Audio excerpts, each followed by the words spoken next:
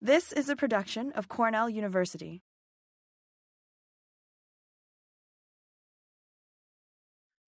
Welcome to the 2023 Hemp webinar series. My name is Limon Zarate. I'm a second-year PhD student in plant breeding and genetics in Larry Smart's lab at Cornell University. Once again, accompanied by Tony Barraco, a Cornell alum who has assisted in this webinar series and put it together in all planning and logistics. And lastly, I just want to mention that this webinar series is a component of a larger project, which is the development of educational modules that will be freely available on the Cornell Hemp website at the end of the webinar series. In each module, we'll have a recorded webinar, an instructional slide deck with teaching style of the subject, and a set of high-impact papers pertaining to the respective subject. All the webinars, this one as well as the future ones and the past ones, will be available on the Cornell SIP's YouTube channel if you're interested in rewatching them or sharing them with someone that couldn't attend. So with that, I'd like to introduce our speaker. Today's speaker is Dr. Nirit Bernstein. She's a senior research scientist, head of the Cannabis Physiology and Agronomy lab at Volcani Center in Israel. I had the pleasure to meet her and work with her a little bit at the ASHS conferences. So it's very pleasant to have her here. The topic of her talk today is nutrient management for optimized production of secondary metabolites in cannabis. I believe she has tweaked her title a little bit, but so without further ado, please, Dr. Bernstein, take it away. Thank you, Louis, and welcome whoever joined us for the webinar today. I will show you today some of our results concerning nutrient management for cannabis. We're looking, of course, on one hand at production, quantity, and on the other hand, in quality, which is critically, as we know, in cannabis. So first of all, just to explain why we need to do all this basic studies, basic work, is because since we know that cannabis is not a new crop. We know that it's a very ancient crop, probably one among the first crops that humanity has been used. And we know that it's been used for medical use, and because of this, it has a religious importance for recreation and a lot for commercial values. So it's been used forever. And then what happened? What happened, and this actually is important, why we need to deal with it, with the research on all type of levels, is that in 1961, there was an international single convention that was signed on narcotic drugs. And basically, at that time, from 1961, all research on cannabis stopped. So because cannabis was declared as a narcotic substance, not registered anymore as a medical product, definitely not allowed for recreational adult use. And when we think about it, and now it comes to why this is important to understand, when we think about this, basically the knowledge that we had on cannabis, maybe it was from the 50s, but when we think about cultivation and agronomy and plant science in the 50s, compared to what it is today, obviously there is a huge gap.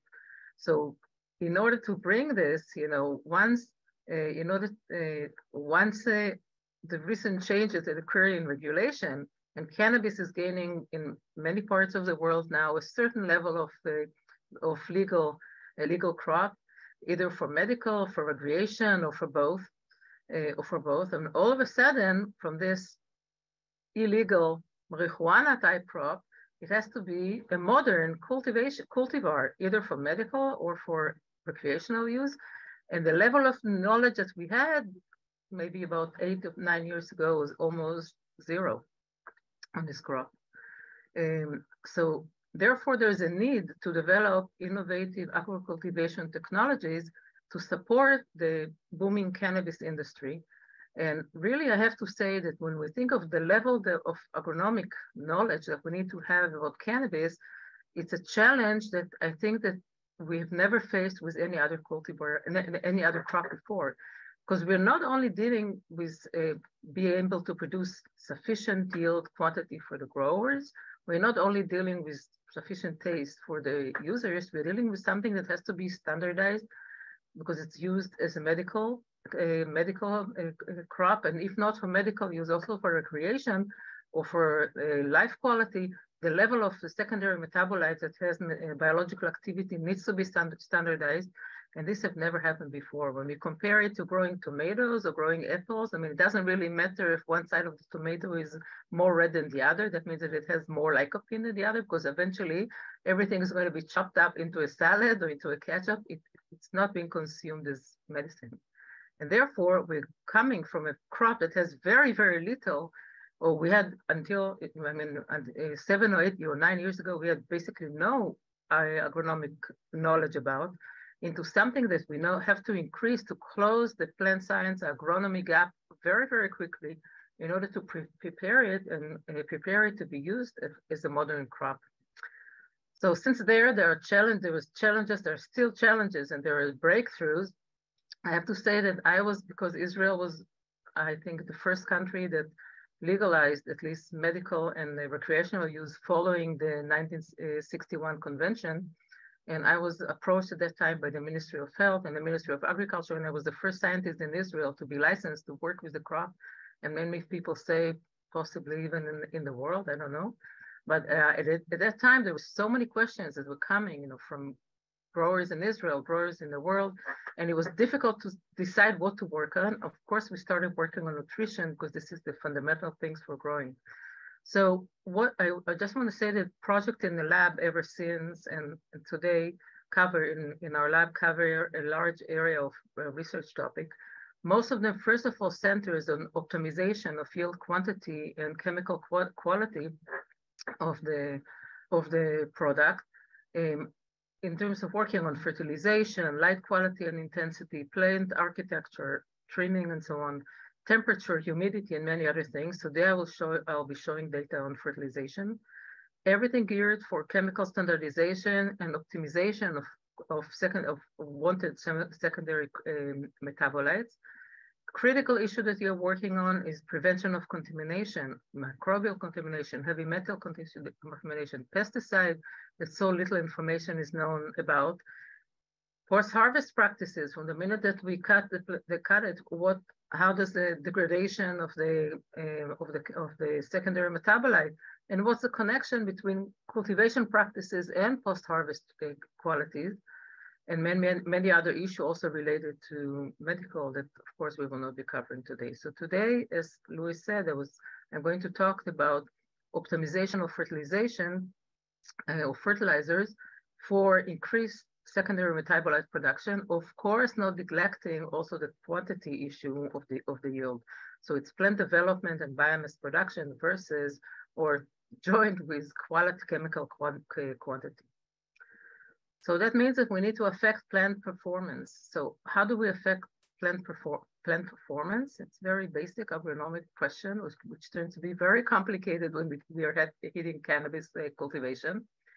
But overall, we know that environmental conditions and cultivation conditions affect plant development and plant function. So plant development and plant growth, that means that it affects yield quantity. On the other hand, of course, environmental condition and cultivation conditions also affect not only primary metabolism in the plant, also secondary metabolism, and the yield quality, of course, not quantity. Yield quality in cannabis is, of course, based on production of the secondary metabolites. And of course, there's interaction between the two because the primary metabolism and yield plant development affect very much secondary metabolism and the quality of the yield. So there are already data, already revealed from our lab, some other labs as well, that shows that light affects secondary metabolism and temperature and stress conditions. And today we will be focusing on effect of mineral nutrition. So if we briefly mention, secondary metabolism, and hopefully by now, it's very well known that we have more than 1,000 known biologically active compounds in cannabis. 1,000, it's a huge number. And they're divided into several chemical groups. The three largest one are cannabinoids, which are specific for cannabis or almost specific for cannabis, and then terpenes and flavonoids, which exist also in other plants. And of course, because we have interactions between them, the entourage effect on the biological activity, whatever agricultural production we will do, if we are thinking about the chemical quality, we cannot ignore compounds other than, cannot grow other compounds than cannabis.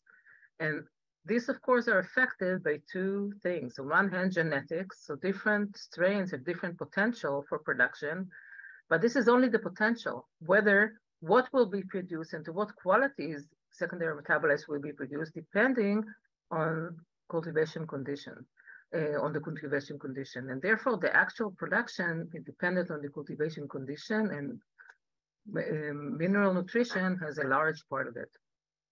So when we started to work on mineral nutrition after doing a few studies in the greenhouse, we decided that we have to go back to what's known for many plants since maybe the 70s or the 80s or before that, and to know how much nutrients does the plant take? How does the cannabis plant respond to nutrients? How much do they need in the first or second week of cultivation? What's the difference between the amount that they need in vegetative stage of development versus reproductive stage of development? So in order to understand the plant and to see what the plant is taking and how does the amount of nutrient that is available to the plant affect the production, we had to go into classical mineral nutrition studies, which are done in soilless cultivation. So this will be in pots, mostly in a semi-controlled or controlled environmental condition, where everything is regulated. How much we give the plant, what lives below the plant, what remains in the plant, how much do we have of each of those macro and micronutrients, how much do we have in the leaf and in the flowers and in the stems and in the root, so we can understand and close the balance and then know how does the plant will respond to this. So most of the studies that I will show today, unless I'll tell something else, were conducted for this reason, as is very customary for classical mineral and nutrition studies that aimed understanding the uptake of the plant. Will be conducted in soilless cultivation in pots in controlled growing rooms. So one of the first things that we did is that, and this was probably 7 years ago, so 6 years ago, is because no one at the time had an idea about what this plant is doing. So we check this. I want to show you. We actually discovered that there's an issue with standardization. At the time before that, no one was actually aware of this. So we took a very controlled experiment in which we did several treatments, but we checked concentration of the cannabinoids and terpenoids and flavonoids in the top of the plant, center of the plant, and bottom of the plant, maybe primary inflorescence, secondary inflorescence, and tertiary order inflorescence. And I want to show you some brief just data. So if we look at, for example, at THC from the bottom of the plant, center of the plant, and top of the plant, we see obviously that at the top of the plant there is much higher concentration, so there is variability. The same thing we can see for CBD, the same thing we can see for CBG, and the opposite trend for CBN. This told us at the time there's an issue with standardization, and it's very critical because this is the medication that patients are taking.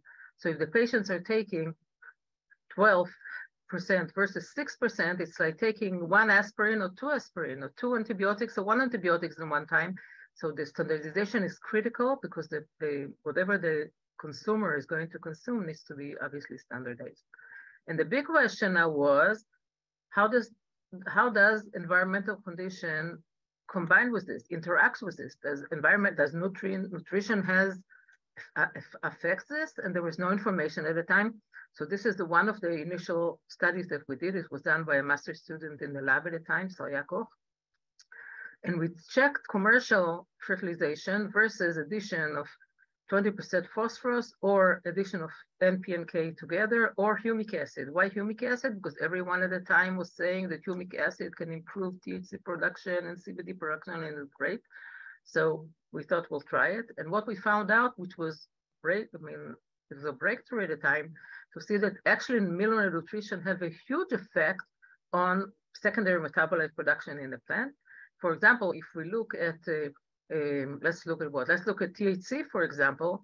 We see that humic acid actually reduced greatly production of THC. Addition of NP and K increased production of CBG, and CBD was also reduced by humic acid. Meaning, let's not discuss what type of humic acid it is and whatever. That's a topic for a different discussion. But what this told us is there is a huge potential for mineral nutrition and for supplements to affect the secondary metabolite production. So now we've done the same experiment. This is part of the same experiment. By the way, the data that I'm showing you is all published, and you can find it online. In most cases, I put the references on top. So this is, of course, all published data. And what we did is now we looked at the same treatments, the commercial treatment plus phosphorus plus NPK and plus humic acid, of course, in addition to the commercial treatment. And we checked in 3 different levels on the plant, on the bottom flowers from the bottom, center, and top of the plants, and we saw how does it interact with the nutrition. And what we found out, and I just pointed one thing, for example, if we look at the humic acid treatment for delta-9 THC, what we can see that all of a sudden the concentration is standardized. So at a different location in the plant, we have similar concentration. This was a huge breakthrough. But on the other hand, it was standardized because it reduced the concentration in the top and in the center of the plant to a lower level. So that means it doesn't mean that that's what we want. Obviously, we want production of the secondary metabolite that we are interested to increase, but it means that there's a potential for nutrient supplementation to affect also standardization or development in the plant. From this point, we decided, okay, zero information about response of the plants, of cannabis plants with different nutrients, zero information at a time for how much the plants actually take up. So we started with a series, I started in the lab, a series of experiments, separately for the vegetative growth of the plant and separately for the reproductive growth. Of course, cannabis is a short-day plant. So under long photoperiod, it will grow vegetatively, and only when under short photoperiod there's induction of flower development, inflorescence development, and reproductive growth. So we've initiated those for the first stage, the nutrient studies, separately for the vegetative state growth and for the reproductive growth. And I will want to show you some of our results.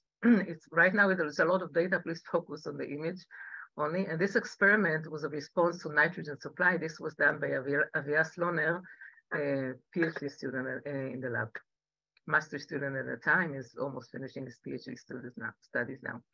And we really had no idea where to start with because there was zero information. So we started with a very large range of nitrogens, starting from 30 all the way to 320 milligram per liter, ppm. And we can see, so these are the 5 concentrations that we started. As we can see, under 30 ppm, as expected, this is a very, very low. The plants were small and deficient, slightly better under 80 ppms. 160 looked okay, so did 240. 320 already suffered from probably toxicity. So we have a classical response curve to nutrients going from deficiency to optimal range of supply to over threshold of optimum, which is toward toxicity. And if we look at the development, and if we look at the numerical value of this, so we look at the plant height and biomass production and so forth, it follows the same thing. So this is leaf fresh biomass, and we can see here the concentration of nitrogen. We can see an increase until an optimum and then a decrease. Same thing occurs with stem, with fresh weight of the stem, and same thing with fresh weight rate of the root. So it's a classical response, and we could identify that 160 ppm nitrogen is an optimal range. What happened in terms of concentration? You can, in terms of concentration in the plant, physiological responses, respiration, we did dozens of measurements. You can, I'm not going obviously to show them. You can log into the application if you want and see the plant response, the physiological responses. But overall, we can see that nitrogen accumulation as nitrate in the plant increased with the increase of end supply. So it's a classical plant response to nutrients. What happened in the reproductive stage of growth? So now we are talking about the flowering stage. The same 5 concentration of nitrogen. We can also see deficiency in 30 and 80 ppms. We can also see beginning of symptoms of unoptimal conditions under 320. And again, the optimum concentration probably is 160, although 240 will probably won't harm it, but it's not needed. So for the sake of economical condition for the farmers, environmental contamination, whether it's better to stick with 100 and 160, and we checked it for several varieties. But you know what? This is just biomass production. What happened when we actually went and analyzed concentration of the therapeutic the compounds, the biologically active secondary metabolites such as terpenes and such as cannabinoids? Actually, the best production was actually, the highest production was actually in those sorry-looking, hungry, nitrogen-starving plants. That's where we received the highest concentration of the highest concentration of those compounds. So here are some examples. You can see many more of them in our publications. But for example, if we look at cannabinoids and we look again at the concentration of the minerals, so THC, CBGA, CBD, CBC, all of them were highest under the deficiency conditions, and they're decreased with increased concentration. Same thing for most of the terpenes. Most of the terpenes were highest under the low concentration of nitrogen and decreased. Some of them were not affected, but for many of them, and you can again look at the publication, highest concentration were in the hungry plant.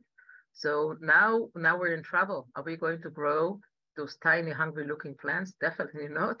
We need to find ways, and that's what we're working on, to trick the plants to think that they're under stress of some kind in order to produce. And this is some of the work that we're working in the lab today.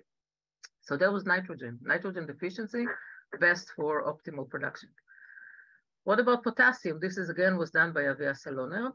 So we checked it again. We had no idea where to start. So we had, based on knowledge for agronomical knowledge for a wide range of plants, we checked a concentration from 50 ppm, which obviously we were hoping to shoot from deficiency to toxicity. So we tried concentration from 15 to 240 ppm potassium. And again, we can see that the 15 and the 60 plants were, definitely 15 was deficient, 60 were slightly longer. And then between 100 and 175, that was an optimum range, probably saying that 100 is sufficient and there's no need to increase much much more than this. So this is for the vegetative phase. What happened at the reproductive phase of growth? So this is again the same 5 different concentration of potassium. By the way, I have to make sure that I explained that the irrigation here was done, of course, by fertigation. So that means that the fertilizer were mixed, dissolved in the irrigation water, and supplied to the plant as mixed. And also important to note is that most nutrient studies, mineral nutrition studies, which are aimed into seeing how much the plant takes up, we use perlite as the growing substance because it's a relatively inert medium. So whatever we give in the irrigation, that's what the plant sees during the time of irrigation and later on. So there's very little chemical interaction with the soilless media. And also we adjust the volume of irrigation in every irrigation event to make sure that we have at least 30%, between 30 and 35% of leachate. So flow down the pot. By this, we ensure that we don't have high accumulation of nutrient in the medium. So we leach the medium, and so that means that it keeps the concentration that the root sees rather constant. So going back to potassium, so we're looking at potassium in the reproductive phase of growth, again from 15 to 240 milligram per liter, ppm, and based on visual appearance and based on a lot of biomass measurement and physiological measurements, 100 ppm is the optimal range, and it's quite sufficient. However, what happened again when we measured secondary metabolites, cannabinoids and terpenoids, the same thing happens. That the highest concentration was actually in the potassium-starving plants. So both for potassium and for nitrogen, the best production of secondary metabolite was actually in those small-looking hungry plants. So now the grower had to decide: is he shooting for higher concentration, or is he shooting for more biomass? And of course, for those growers which don't sell flowers, but they actually do extract, and they're interested in biomass per plant or biomass per meter square, we have all this data in the manuscript, and still the same thing occur. Obviously, that I mean, there were higher concentration, lower and lower this, and for the totals, it's possible to look at the manuscript. Just to show the results again for the secondary metabolite production. So if we look at on the x-axis on the concentration and the different cannabinoids, so we see again, this is what I was telling you before, the higher concentration of THC and CBD and CBDVA, most of the cannabinoids that we tested were highest under the nutrient deficient plant, and it decreased with time. And these are data for some of the terpenes that we measured, and we can see, again, these are for 2 varieties, by the way. So we can see, again, a reduction, highest concentration for most of them was under deficiency conditions, but not for all of them. For some cases, some terpenes actually increased with increase in concentration. That means that it's not a general phenomena. It's actually effect on specific biosynthetic pathways. So depending if someone is interested in a specific terpenes or specific cannabinoid or specific flavonoid, the specific effect of whatever mineral, nutrient, or environmental condition in general will have to be studied. Just to show you that the responses are of the plant responses follow what we see in the visually and follow the results of the biomass. So for example, here if we look, we checked many physiological parameters.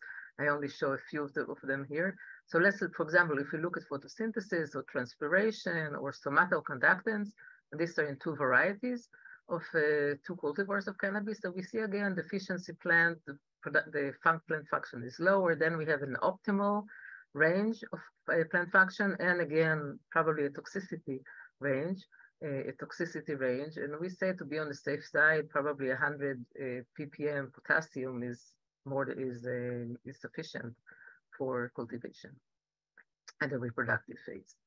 And these are the biomass data for the same experiment that shows that under low concentration, of course, biomass will be lower than under higher concentration, and this is the results for the inflorescence for the dry weight. So this is the yield, So we have a contradiction between the biomass, which increases with increased potassium and with increased nitrogen, and of course the concentration of cannabinoids and terpenoids decreases.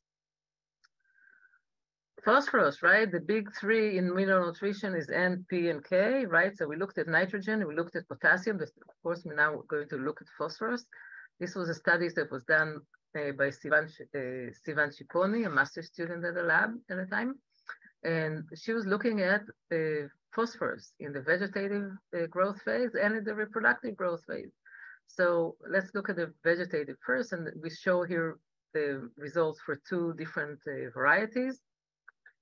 And again, we started because we had no idea where to start because there were no information.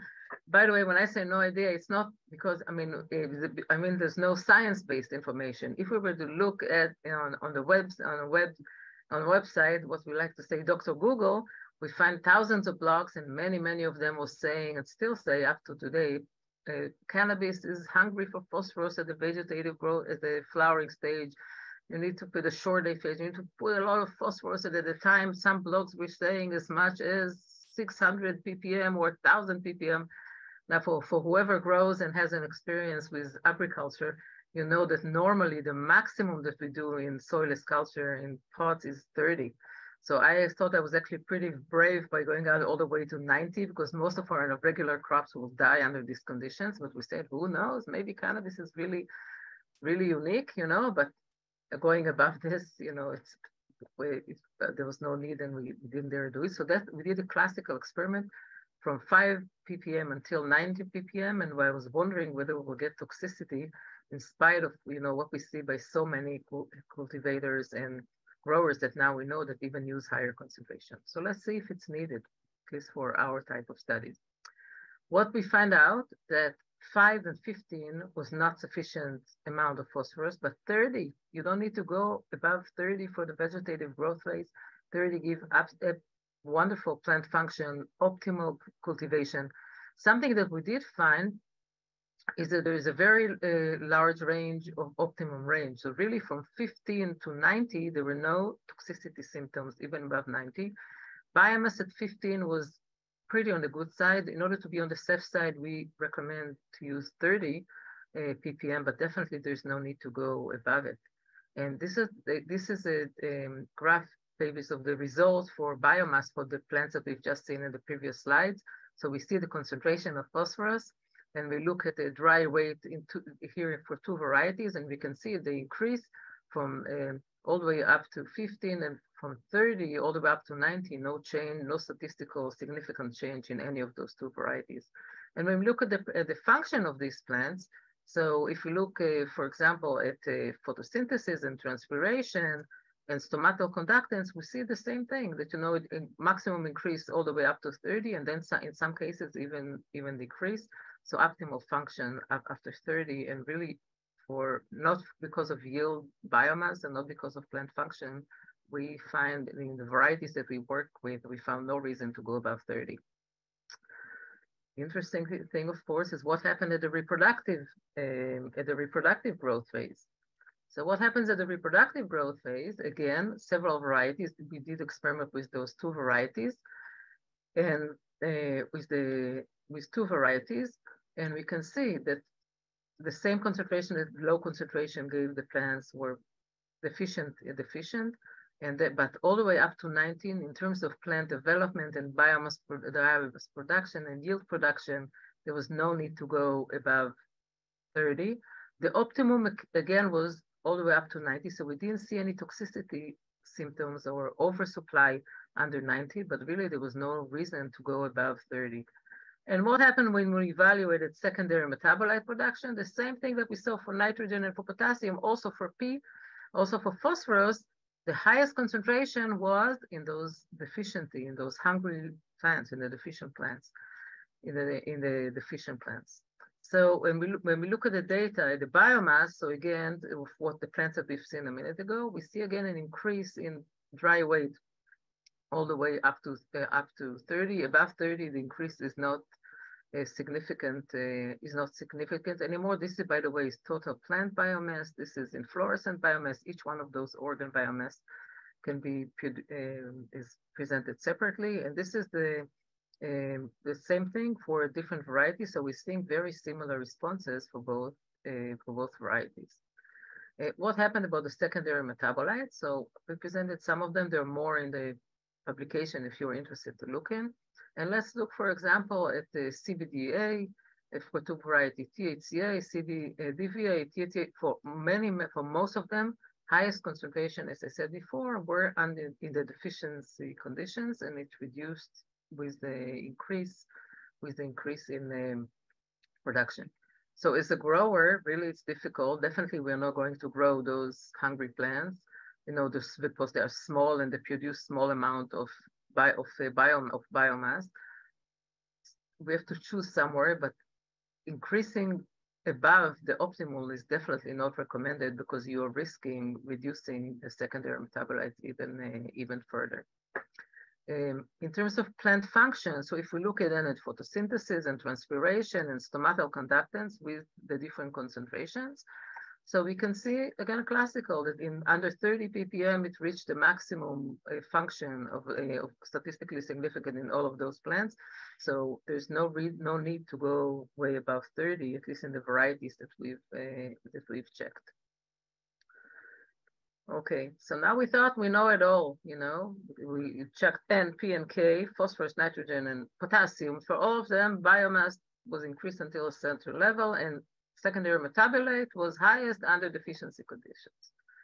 Galit Morad, the master student in the lab, actually we were just tested last week and finished a master project, very successfully, I should say. And this is a paper that's in press. It's just going to come up probably in a week or two, be published online. And she worked on magnesium in the vegetative and on the reproductive growth phases. And what we found here, again, we tried from a very low concentration all the way to 140, which is quite high concentration. And we found out that 2 ppms and 20 ppms were below optimal range. But from 35 until 140, this was still an optimum range. So it's not a toxicity. We didn't identify toxicity level, but 35 is sufficient, to receive optimal growth and plant development in the vegetative stage. You can see this here tabulated for the biomass production. So this will be the total of the plant. And here we look at the leaves, and we can see that above 30, we don't get increase in plant growth. What happened in the reproductive stage, in the flowering stage, the same 5 concentration of magnesium was checked, and we clearly see deficiency symptoms under the low concentration, and then we see an optimum concentration all the way up to 40 in terms of, but this is for yield quantity, right? Also, by the way, I want to say the reason why those branches are falling down, because in order to take a nice photograph of them and put them behind the black screen, we have to remove them from the supporting wires. So the moment we did, and then after photography, they're being put in. So that's not the normal way that they grow, it's just to show the plant. So it's what we found, okay, so for here we say the range is somewhere between 20 to 140 in terms of biomass yield, in terms of yield production, in terms of quantity. What happened in terms of quality? So we were kind of sure NPK gave us deficiency, the best concentration. Let's see what happened here. So you know what? This is now what happened for magnesium. Magnesium is very different. If we look at the concentration of magnesium, increasing concentration of magnesium on the x-axis, and we look here, I put an example of some cannabinoids. Under the magnesium deficiency, we receive the very low concentration of cannabinoids, and they actually increase, and we receive an optimum concentration under 35 ppm. And only above 35 ppm for most cannabinoids, we received no statistical difference. For some of them, there was a slight difference. So again, from the varieties of Bichuk that we evaluated, there's no reason to go above 35, but you need 35 in order to make sure that you don't hurt your production. By the way, it's the physiology of why each one of those which minerals are affecting differently is fascinating. In terms of magnesium, for example, is critical for ATP function and for a function of more than 300 enzymes in the plant. And it's important for sugar loading into the phloem and therefore translocation of sugars and carbohydrates to the flour. And it's critical for many, many other processes. It's a part of the chlorophyll molecule, and it's important for activity of rubisco, for photosynthesis.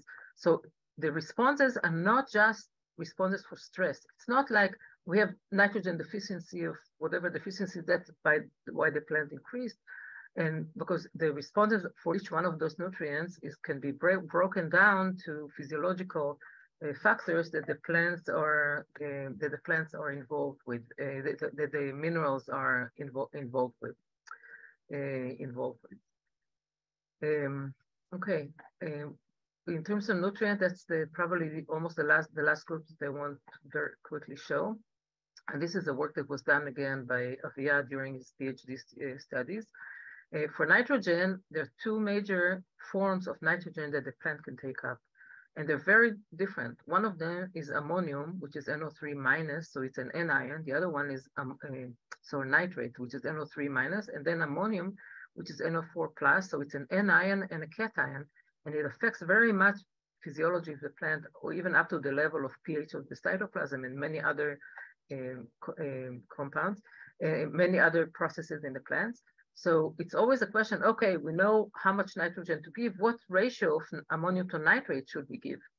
So we tested this, and it tested as an experiment. We gave either 100%, so this is the percentage of ammonium among all the nitrogen that was given. So we either gave it as 100% nitrate, or 100% ammonia, or ratios b'fnim. So this is, in terms of percentage of ammonium, it's 0, 10, 30, 50, and 100% from all the nitrogen that we gave the plants. And this again is also, of course, published.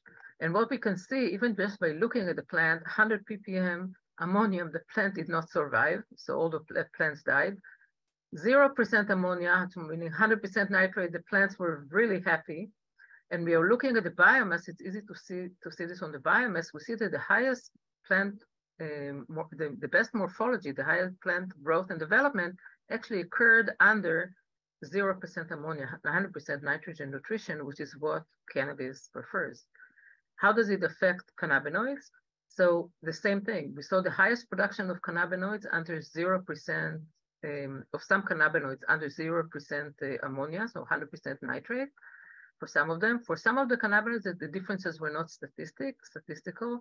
So probably we are safe to go all the way up to 30% ammonium if needed, but probably 0% ammonium is better for cannabis. The last slide that I want to show today for the nutrients is deals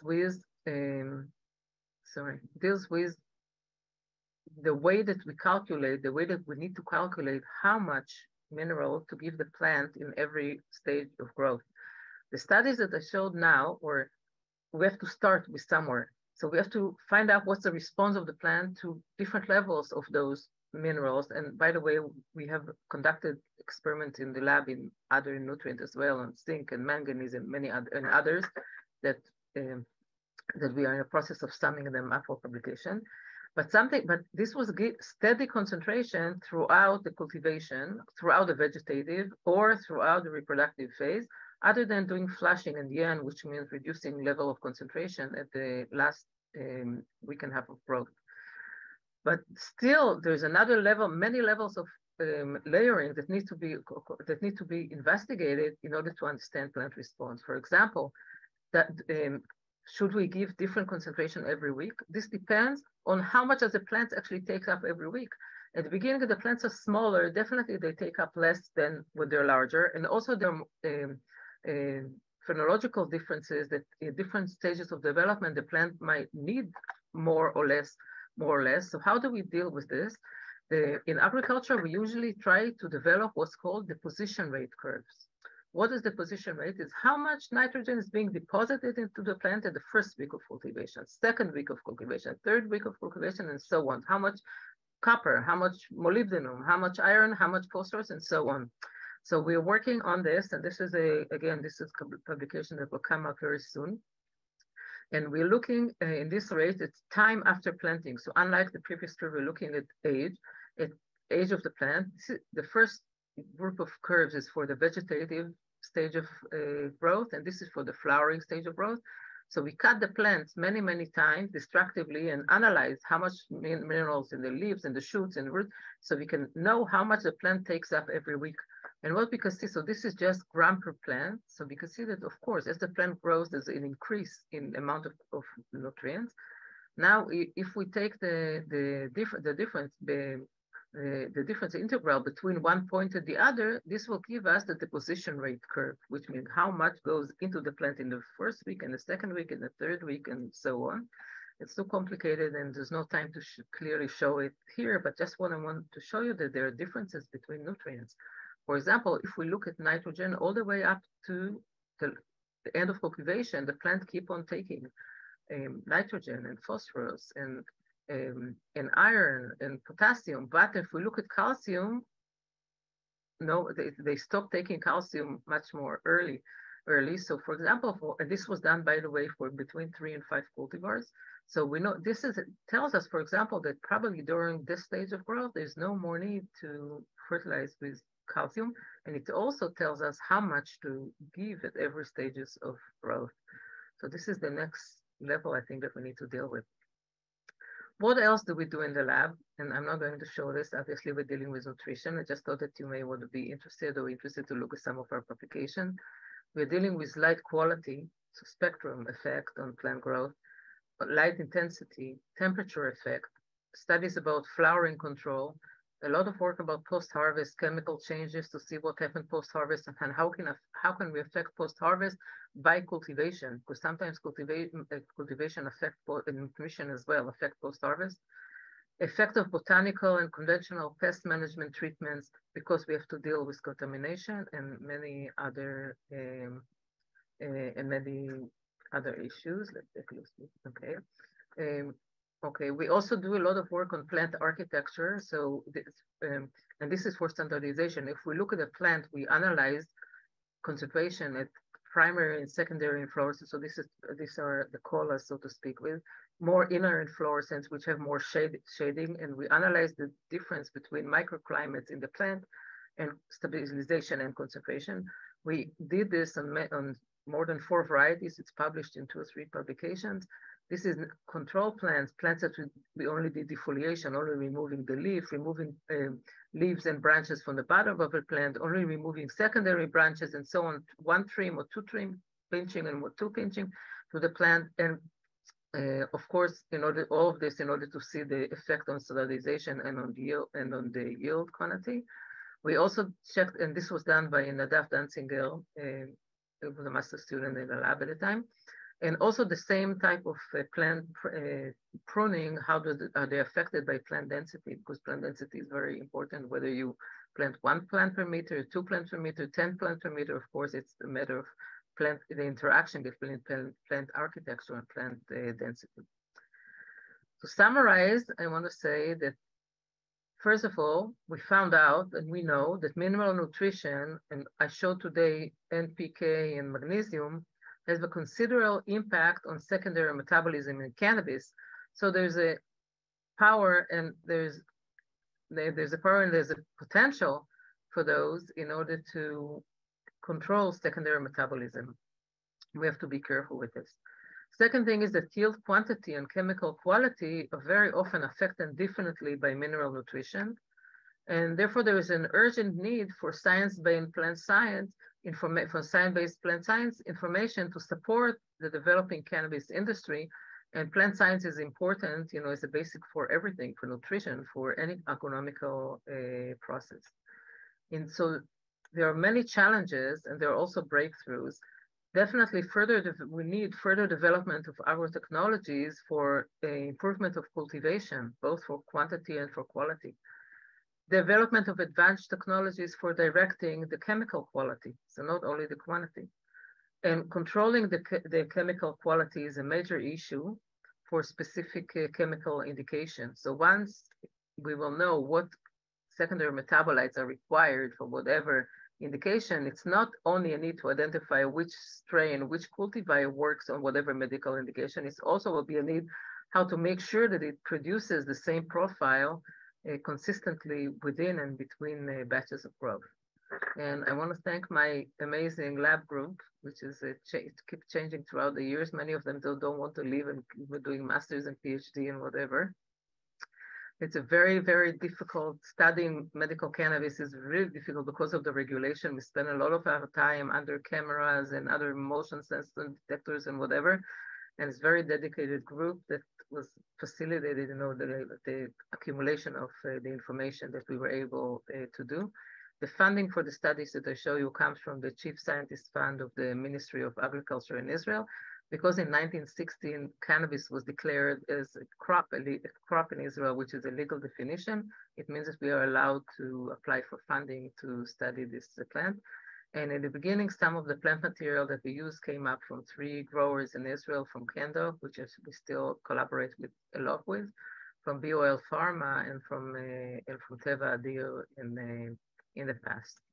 And we're working together with Dr. Molly Zaks from the Extension Service in Israel on the composition of the nutrient solution, which is not an easy thing to do in order to maintain such very good level of stability between treatment. And that's it. Thank you. Thank you so much, Dr. Bernstein. You have several questions, and I'm sure there will be more as we are talking right now. So would you like for me to read the questions, or you want to access them yourself? I can access them myself. Okay. Have you seen any modification? it's only me that see this, right? I have to read them out loud, the questions, right? Yes, I would appreciate if you can read them out loud, yes. Okay. Have you seen any modification in plant gender, sex, based on different fertilization treatments? Good questions. We were very concerned about this because we were expecting that maybe under stress conditions, we will see sex change. The answer is no, we didn't, but we did see under stress, if something went wrong with the irrigation system and the plant didn't receive irrigation, obviously that we had a male development, but not under stress with nutrient in none of our experiments. Another question is, could it be that the lower nitrogen level had a higher concentration because there was less biomass, meaning the same quantity of THC, but less biomass, meaning higher concentrations? So this is a really good question. When we deal with nutrition and concentration of an element, we many times think about what we call a dilution effect, which is what was described here by the person that asked it. So maybe it's the same amount that's being produced, it's just higher because it's because it's in less biomass. So the answer is that we don't think so, and because there's no time to go too deep into metabolomics, but we've done for the nitrogen studies, we also done metabolomics, primary metabolomics, that the study will probably come up really soon. And what we know that's happening is that our hypothesis was that when there is enough nitrogen, what does the plant produce? It throws it into proteins, DNA, so on, and growth, right? So if there's enough nitrogen, there's enough growth and primary metabolism. When there's not enough nitrogen, we still get some photosynthesis, we still have energy, but not enough in order to build high nitrogen compounds. And that's when the plant, there's a metabolic shift. That was our hypothesis, and it worked out to be, this is the case, that there's a metabolic shift toward production of compounds that don't contain nitrogen, such as cannabinoids. So we believe that under nitrogen, what we are seeing a metabolic shift to level, we call them C metabolites, metabolites that don't contain nitrogen because there's not enough nitrogen to support growth via production of proteins or amino acids or nitrogen, DNA and RNA and so on. Okay. Another question is, does NPK affect a male? Okay, this was already asked, whether we can use this for breeding. So I answered this. Another question is, did you estimate total secondary metabolite production per plant with the nutrient deficiency studies? For example, the deficient plants had higher concentration, but due to biomass reduction, or total secondary metabolite production lower. Okay, so we checked this, and it's available in the publication. You can take a look at it, because we also thought maybe it can be for people who are doing extraction. Maybe this can work out. You know, if we get low biomass but huge amount of concentration, it still may be that for extraction, if we get more biomass with lower concentration, maybe the amount, the weight of the secondary metabolites will stay the same. So this was not the case, and I mean, it was not the case. So when there's a reduction, there's a reduction for overall plant, and you could see the calculations in our manuscript. Okay, another question. This is probably an ignorant question. There's no ignorant questions. As I'm not in plant science, but I don't understand why the concentration of a nutrient should be transient in comparing impact of cultivation strategy. What's transient? I don't know what it is.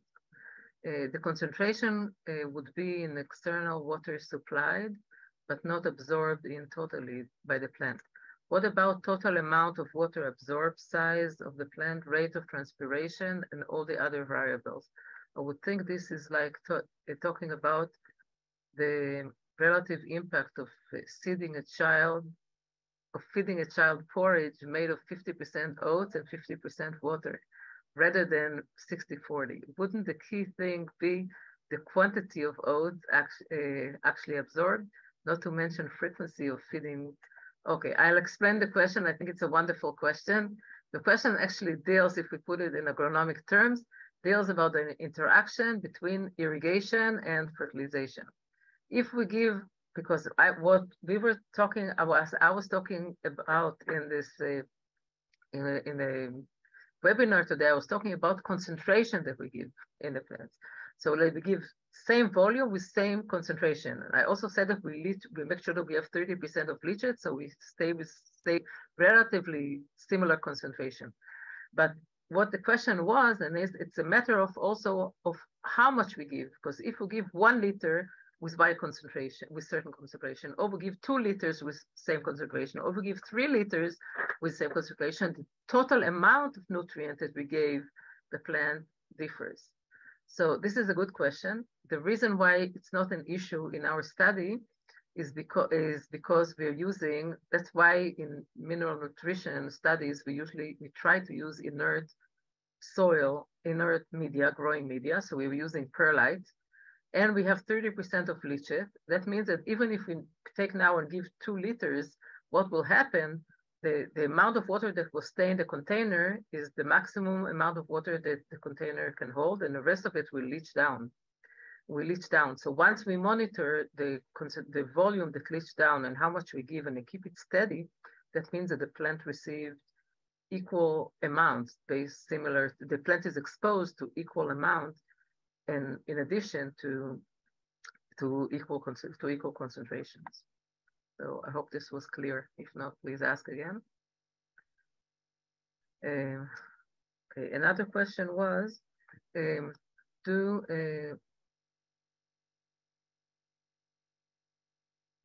is there a textbook that would capture much or all of this information? I'm asked this question very much. How come that you haven't published a book yet about mineral nutrition of plants? You know, it's very tempting when we only had nitrogen and potassium. We're saying, well, maybe it's time. No, now there's still many ways to go. I think that there is a need, really. I think there's a need for a cannabis textbook. I think it's going to be very challenging because from the time that the textbook will begin to be written until it's being closed, probably the amount of information will double because people are just now starting to work intensively on it. And I fully agree that there is a need, you know, for textbook on cannabis. We're thinking about it. Other people are thinking about it as well, but we are not there. Not there yet. Can you discuss the concentration of nutrients you have reviewed in relationship with each other? For example, the amount of N versus P in various stages of plant development. This is a really good question. A very important issue in plant nutrition is not only the absolute amount that we give the plant, but also the ratio between nutrients. So, and this comes from many reasons. One of them is that there's interaction between nutrients for uptake into the plant. So if, for example, we have in the soil solution, in a root solution, we have higher concentration of calcium, which we worked on, and we'll publish this soon, it will reduce uptake of other cations such as magnesium and potassium, for example. So this is one reason. Another thing, there can be interaction in the plant as well. There'll be competition for uptake in the plant, competition for translocation from the root to the shoot, and specific physiological interaction. So as I said, even though we are investigating this issue for several years, very intensively, this is a first stage. And because from my point of view, we have to start somewhere. And because there's absolutely zero information, the way that I chose to do it is to start working on each nutrient separately, giving the other nutrient in the optimum concentration. So after we finish, for example, the nitrogen concentration for potassium, we already optimized in this experiment based on what we know. Of course, that there is interaction between nutrients. There have been one or two studies that came up for cannabis that started to deal with interaction between nutrients. So different researchers may have different point of view. My opinion is that only now, after I know what's the range, what's the optimal range, efficiency or toxicity range, now within this optimal range, we need to optimize for ratios between nutrients. before we actually know roughly where the optimum range is, it's going to be almost impossible to have a grid of 300 to 400 treatments in order to do it. It's possible, but it also forces reduction in repetitions in the per treatment and so on. So what I think is that there are several stages. First stage, for my very important stage from my point of view, is to evaluate effect for a range of concentrations.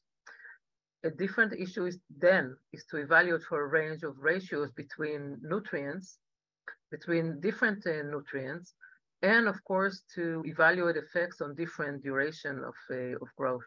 So this is, I mean, trying to close a research gap of 30 years. It's 30 or 40 years. We are heading in this direction, and we're working as fast as possible, as well as other groups, and definitely it's important.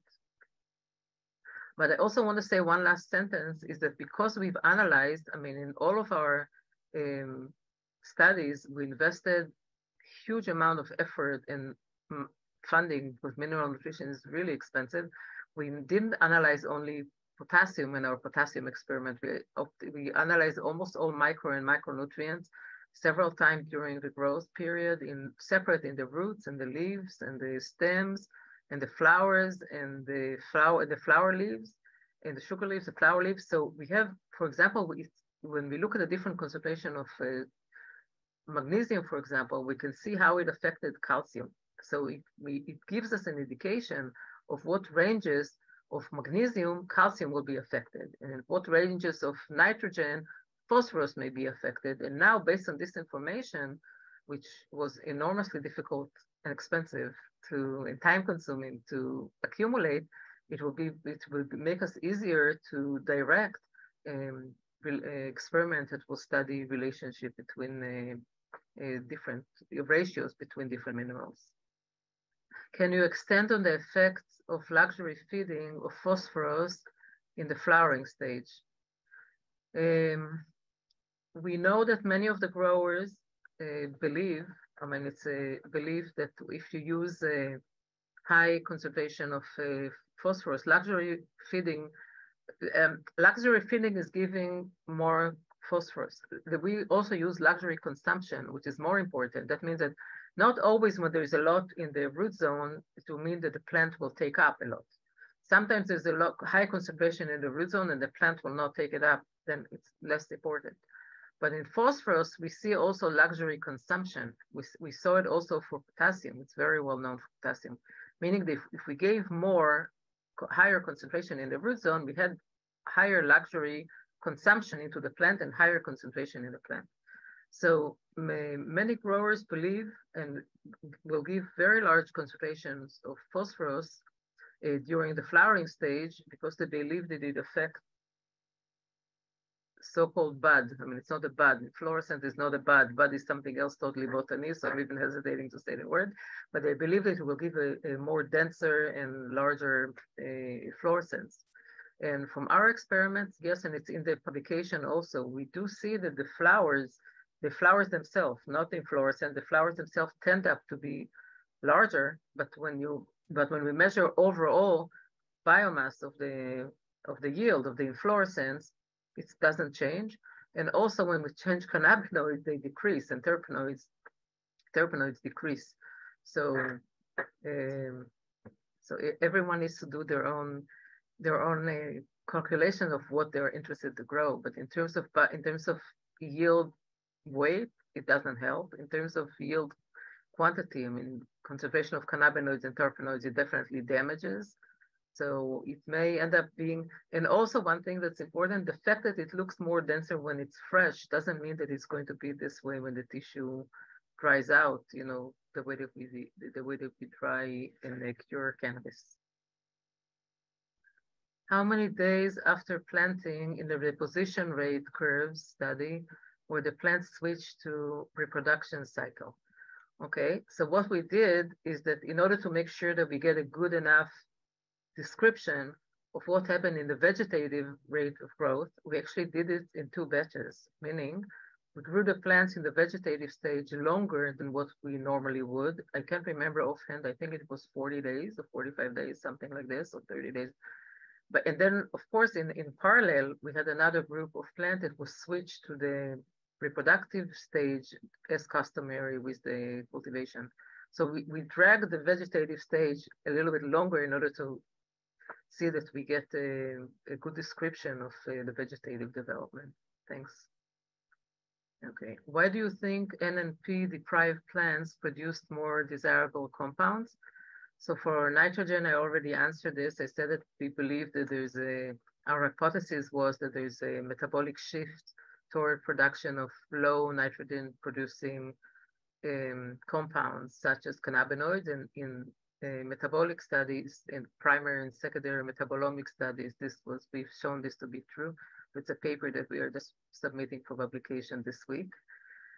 And for phosphorus, we can only guess. I mean, we know that phosphorus is part of ATP, so it's part of the energy budgets of the plant. It's part of anything, really. So we don't right now we don't have any working experiment in order to work on phosphorus, because we are dealing with many other nutrients in terms of metabolomics right now, but it can basically be very much because phosphorus is involved in so many enzymatic reactions and in energy utilization in the plant that it just shut down activity, maybe.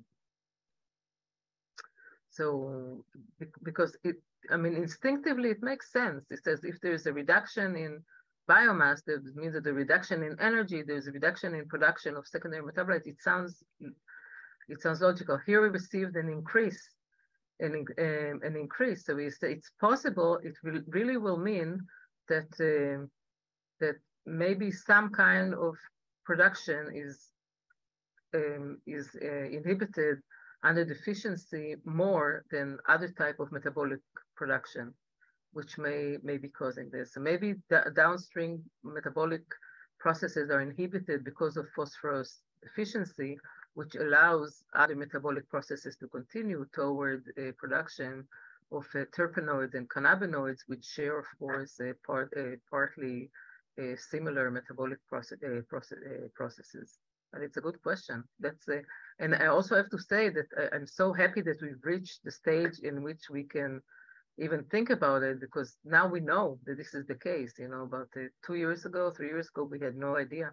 At least now we know what the phenomena is, and it's time to start working on the mechanism for why this is happening.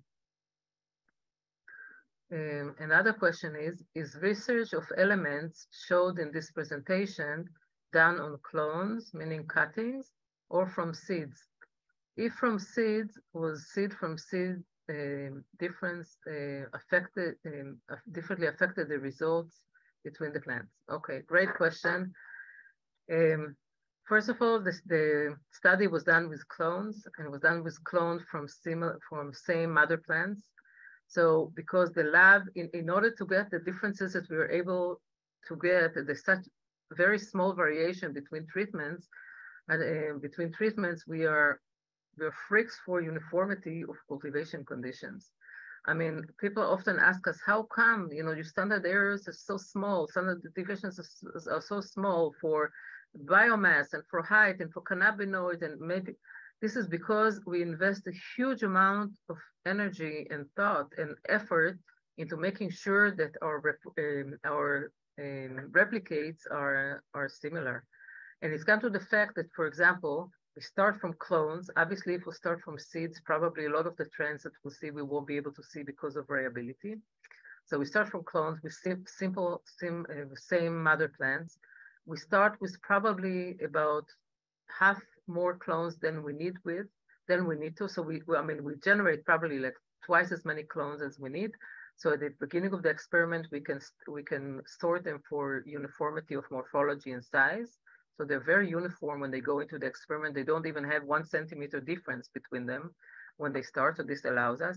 And in the cultivation room, every week we go with my light meter. We try to eradicate every variability that has a large effect on the plants. Light obviously is one of them. So the student goes in the growing room, and every week measure light intensity in every 20 centimeters. 20 centimeters, I think, is maybe 15 inches, 10 inches, I forgot, on the grid, and adjusting the light intensity of the reflectors or whatever needed to make sure that we have absolutely uniform conditions. So this is why we are able to get very low variability between replicates, and this wouldn't have been possible with seeds, not with the level of uniformity, of lack of uniformity in genetic material from seeds that we have today. Okay. When looking at individual nutrients, how did you supply the other necessary minerals for normal growth? This is very good question, a major question in mineral nutrition. We have a problem in science, or we have a problem in the world. It's impossible to take magnesium and just to add it into the solution by itself. Meaning, if we have a solution that's made out from nutrient, you cannot break the salt and add. So you have to add it. It is as magnesium sulfate, magnesium nitrate, magnesium chloride, whatever. And so it's difficult. So what we do, we don't start with a uniform growing conditions. We make, before we start, we actually we build recipes that make sure that we keep as much as possible all other nutrients uniform and change only the nutrients that we need. In terms of magnesium, for example, it was possible to do it we were able to keep all nutrients constant because of playing with different salts all the way up to the 4th treatment. For the 5th treatment, we had to select another ion that will increase. And now the question is, what ion do you select? And it's a major issue in mineral nutrition. In magnesium, for example, at the 5th treatment, there was 140 ppm. All the way, only at the last treatment, we had to add an anion, a different anion, and we selected to do it with sulfate.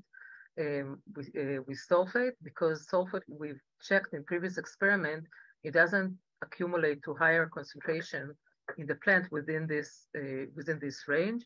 So all of the treatment 1 to 4 received, if I remember correctly, 83, I think 80, maybe 85, I forgot exactly ppm. And in the highest magnesium treatment, it was a bit higher. It was around 120 or 130. This still is within the range of reasonable sulfate concentration for the plant. And also we know from prior experiment that it doesn't have an effect. It's a great question, and it's something that we deal with mineral nutrition all the time, and we do the best. That's why we don't use fertilizers. We use salt, actually lab salt, to mix individually each one of those treatments, and we build it the best we can to make sure that we don't deviate from that. Not within that we keep as much as possible constant concentration of all other nutrients. Did you notice in CBD, CBG plants that running fertilizer at the optimal point would increase the THC content over 0.3%? I've heard phosphorus in particular could cause this. Well, the varieties that we use, most of them, for some of the studies, we use the high THC variety, a high CBD variety, and a balance THC CBD varieties. Most of them were not done with only a high THC variety because of the large interest that we have in Israel. And in Israel, we don't have the 0.3 restriction because all our cultivation has to be done in greenhouses and indoor. Nothing is in the field. We're not allowed to grow because of worries about contamination from the soil. It all has to be soilless cultivation in indoor greenhouses or growth chambers or indoor. So I don't have a very good answer about CBD only variety. They don't have THC. But from the varieties that we have, from the balanced varieties, and from throughout the experiment that we have, we noticed that, at least for the effect on phosphorus, the highest concentration we received under phosphorus deficiency. So this was true for CBD concentration, for THC concentration, for CBG concentration, for all of them. So actually the highest concentration were under deficiency. And the more we increase phosphorus, the concentration of all this reduced. So no, we didn't find an increase in THC with with an increase in phosphorus. The opposite was actually true. Could growers implement targeted NPT restriction near the end of the reproductive phase to achieve similar levels of increased secondary metabolite concentration?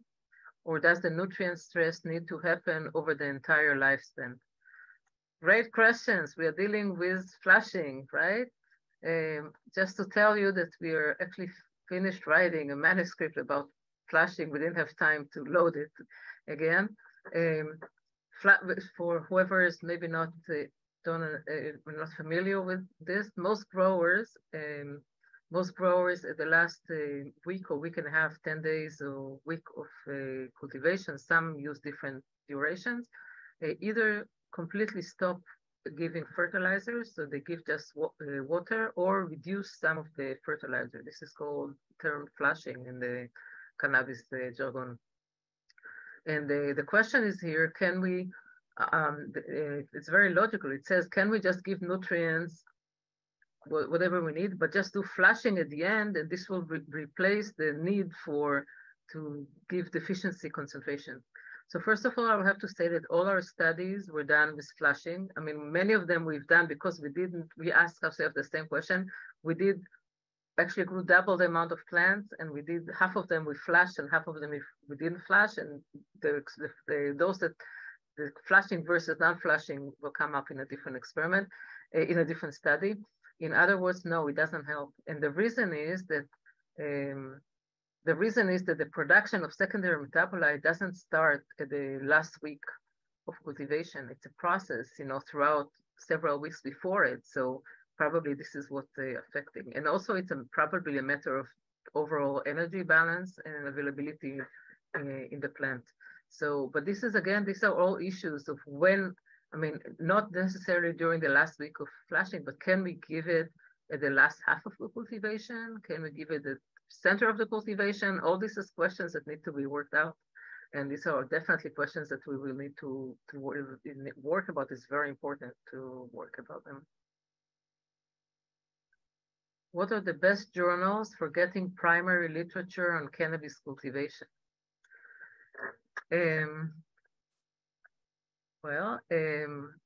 If the question is about scientific journals, and I'm going to answer with scientific journals, then I think that the scientific publication about cannabis have been published in many journals. In many journals, there are 2 journals which are specific for cannabis, or actually 3. The third one that was initiated, but not necessarily these studies will be done there. And we see cannabis cultivation anywhere. I don't even want to name names of journals because really it can be found anywhere. The question is, are they available to the public or not? Some of those will be open access, meaning that you can just punch in and download the PDF with them. And some of them will be accessed only through libraries or through paying directly to the publisher. So the best way is not to search, to my opinion, not to search specific journals, but what we do in science is to search keywords. If someone doesn't have access to scientific databases, that just use Google and write cannabis nitrogen, cannabis phosphorus, cannabis nutrition, so on. And this will direct, in addition to the non-scientific, or look in Google Scholar, then it will direct to scientific publications that dealing with these whatever issues are of interest.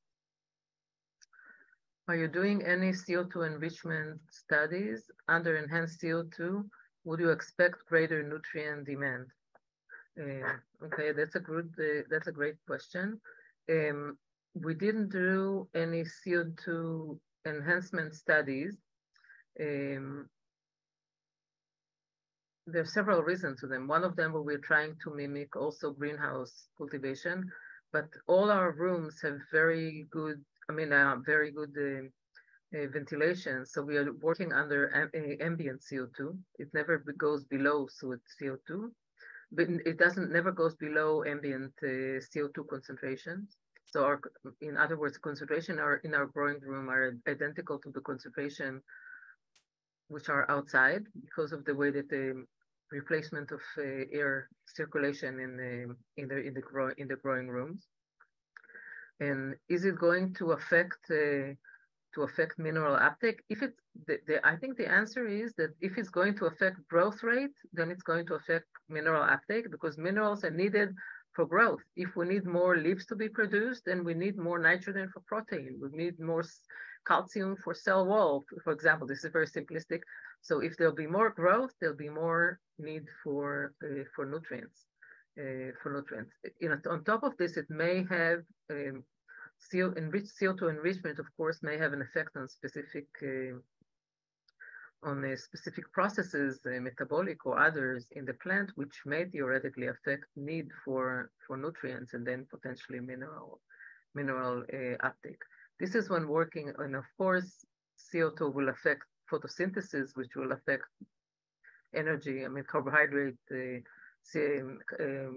CO2 fixation and carbohydrate availability. All this can have an effect, but whether it goes above affecting specific growth processes, it's something that needs to be investigated. Do you expect the result, Louis? If we are over time and you need to stop us, then stop us, okay? I have no problem. Like, I have the freedom of extending this as long as I can, as long as we get to all the questions. Okay. So I don't have any problem with that. Okay. Do we expect the result? Do we expect the result to be consistent across different growing media?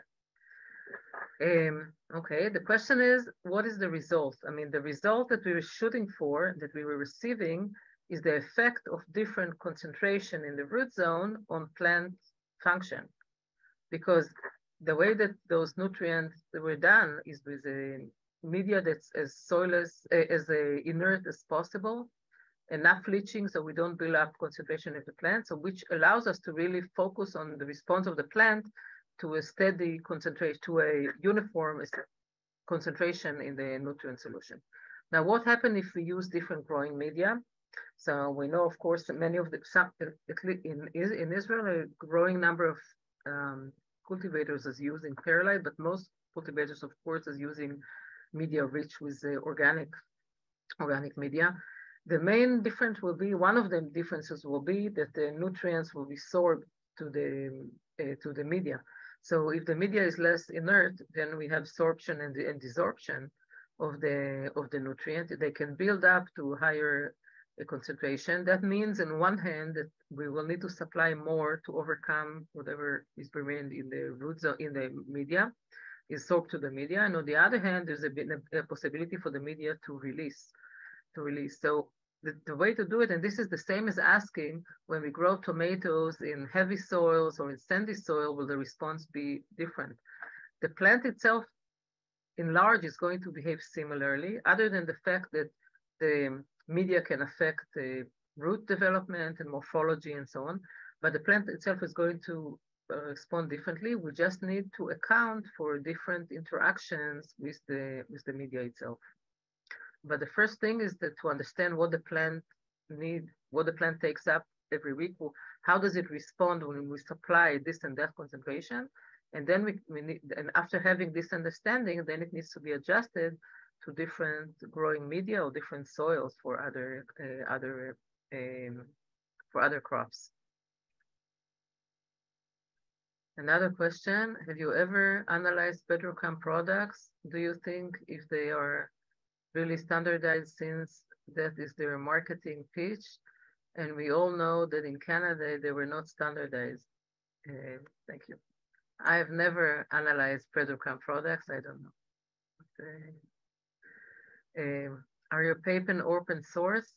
I try my best. I mean, let's say that if I'm a researcher at Volcani Center over 30 years now, and before cannabis, I mean, the criteria for selection of journals might have been different, but with cannabis, I feel kind of a public responsibility, because I know that so many people are interested in those data that I do my best to publish them open access, and most really large percentage of those publications are published in open access journals. Several of them are not, and I always tell people that if they come across something that it's not available to them, please feel free to contact us and we'll be happy to share those publications. But I think that about 80% of our publication, we pay huge sum for open access, or actually some of the journals, many of them contact us, they really want to publish those publications, so we get them open access for free, depending, because we know that there is a huge interest in the publication. It's we're sometimes amazed by, with those journals published in them, and we look at the paper a day later, 2 days later, so we see thousands of people that downloaded them and looked at them. So we know that it's important to let people have access to those, to have access to those journals, also to people that don't have access to scientific library. Are there any plans to perform deficiency studies based on leaf tissue testing to account for growers who are not growing in inert media? Wow, that's okay. I'm telling you all my secrets, that's okay. I have to tell you that in all of the study, the question for those, just to explain this, how important this question is, the question is really asking about evaluating what the nutritional status of the plant based on analyzing leaf concentrations. So we call this in agronomy, we call this representative leaf. What does that mean? That we identify on a plant, like it can be a basil plant, a tomato plant, pepper plant, we identify what's called a representative leaf, a leaf that in every stage in a growing cycle, we can go to it and sample it, and we know what concentration to expect if the plant is under optimal condition.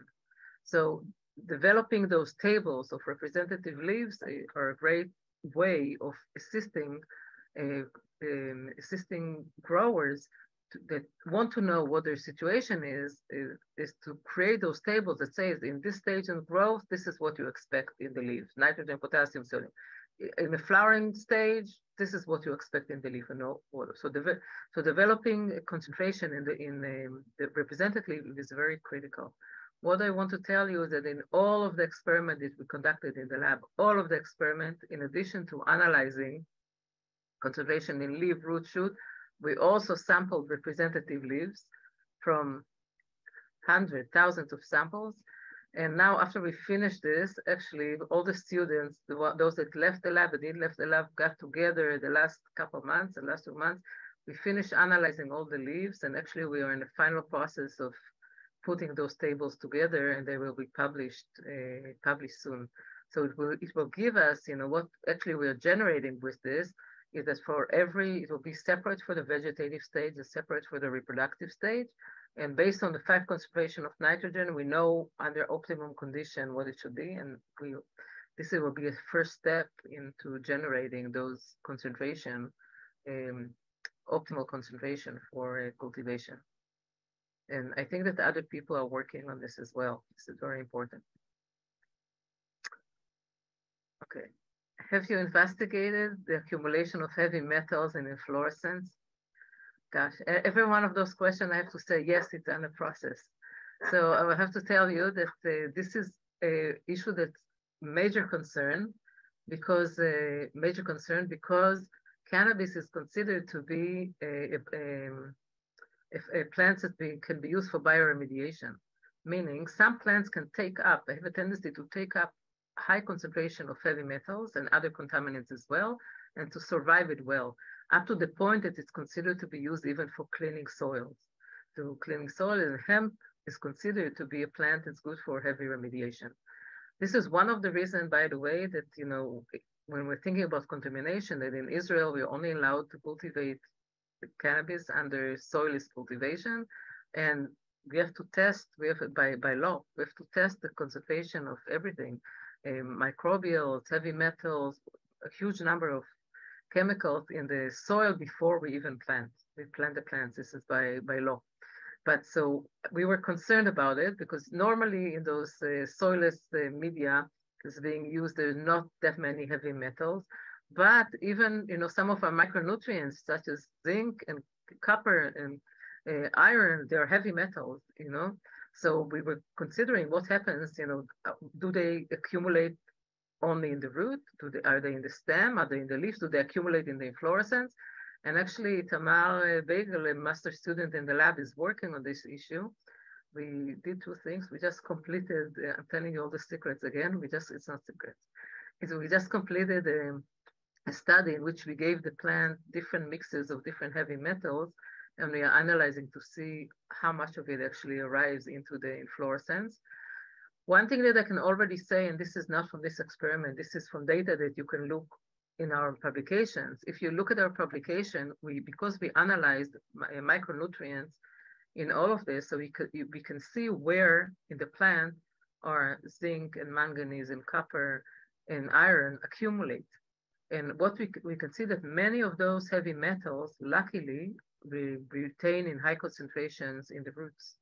So they do move to the inflorescence, but we see higher accumulation and deposition in the roots, and sometimes lower root to shoot translocation. Whether this is true also under specifically high concentration of heavy metals, this remains to be seen. Okay, the last question is, I know that hemp can control weeds effectively. Do you think it would be appropriate to use it as a cover crop? I don't know. I don't have an experience with hemp cultivated in the field. You know, I have very little experiment with hemp cultivated in soil, and I have no idea. It will also be an issue, I think, legal issue of whether or not, but I really don't know. I think that was the last question. That was the last question. I can just say quickly is that there are there's a professor at Cornell that is working on that, cover crops, using hemp as a cover crop. So that research is coming up. Well, thank you so much, Dr. Bernstein. Thank you so much for all of you to attend and be interested in sticking along for the extra 30 minutes. I really appreciate it. It was very informative. Certainly, there were a lot of questions this time, so that's great. So just next time in 2 weeks, actually on March 8th, please join us for our 4th seminar on outdoor cultivation and nutrient management by Dr. Heather Darby from University of Vermont. So I will see you all in 2 weeks. Thank you so much. Thank you very much, and thank you, Luis, for inviting me to talk. It's always a pleasure. This has been a production of Cornell University, on the web at cornell.edu.